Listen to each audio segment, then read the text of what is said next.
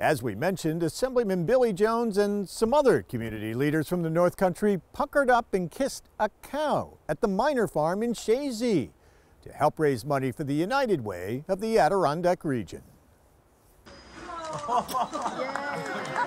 They all planted a kiss on Sparta, a 2-year-old Holstein. The $15,000 they collected at this year's Kiss the Cow event will help fund homelessness prevention services that the United Way coordinates with its partner agencies in Clinton, Essex, and Franklin Counties.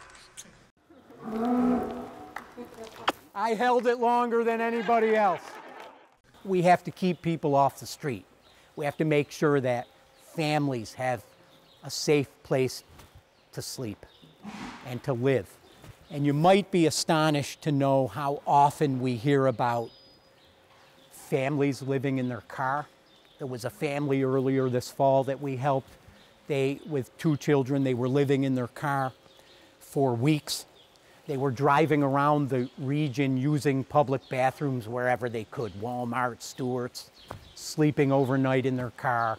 While the United Way helps families facing homelessness, they are also working with lawmakers on finding long-term solutions to the need for housing. I've been to so many places where, you know, we found a school psychiatrist, we found a school teacher, we found a guidance counselor, we found a nurse. They came into the area, they couldn't find a place to live. We don't have enough housing stock here, and that's the issues that I have facing me in Albany.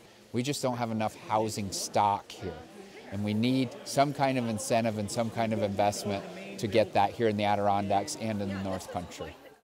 The United Way also used the event to announce its annual fundraising campaign for 2024 exceeded its goal, raising $670,000.